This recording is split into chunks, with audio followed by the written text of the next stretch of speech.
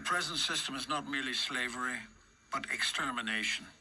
An African slave was well cared for and well fed, so as to be strong for his master's work.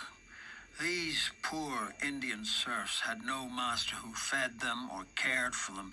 They were simply here to be driven by lash and gunfire to collect rubber. I've never shot game with any pleasure. I have indeed abandoned all shooting for that reason, that I dislike the thought of taking life. However, I'd shoot or exterminate these infamous scoundrels more gladly than I should shoot a crocodile or kill a snake. I swear to God, I'd hang every one of the band of wretches with my own hands if I had the power. I have reached the conclusion that the only way for these Putumayo Indians to move away from the miserable condition to which they were reduced is to carry out an armed insurrection against these gentlemen.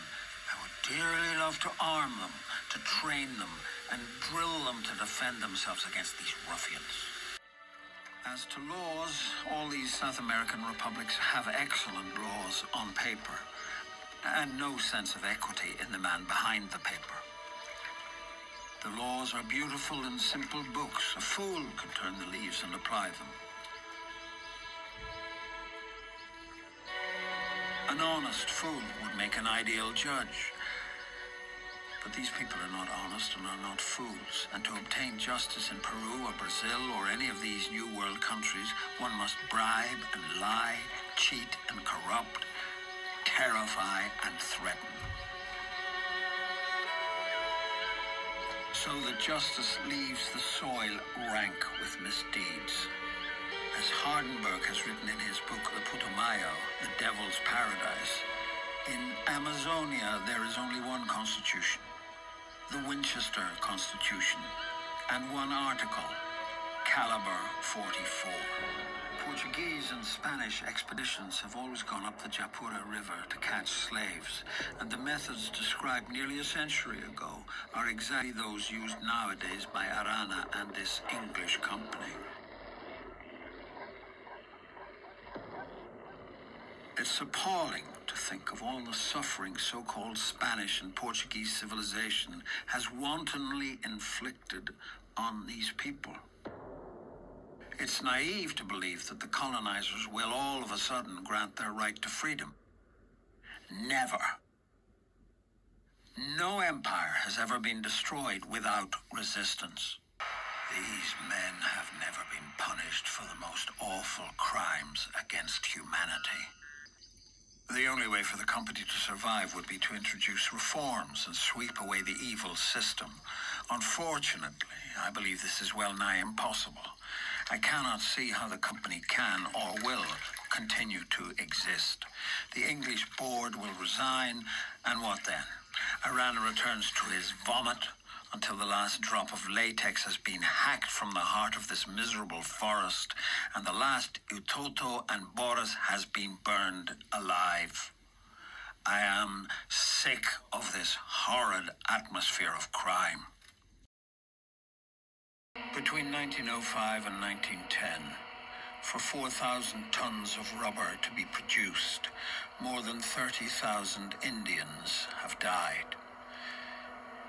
In the end, no one was punished for these terrible crimes. Not even one. Infamy. Just as the reports about the Putumayo River scandals have not changed anything, I believe that in Ireland we are following the same line. We are to some extent like the Putumayo Indians, subdued by a powerful empire, and that only by means of an armed insurrection will the system be changed. Self-government is our right, a thing born in us at birth, a natural right. There is nothing more important than the right to feel the sun or smell the flowers or to love our kind. This charge of high treason involves a moral responsibility, as the very terms of the indictment against myself recite. Inasmuch as I committed the acts I am charged with, to the evil example of others in the like case. What was this evil? example, I said to others. And who were these others?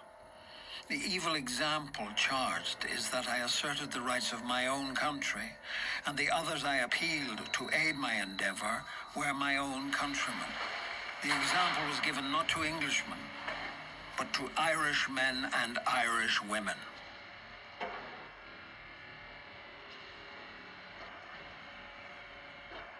And the like case can never arise in England, but only in Ireland.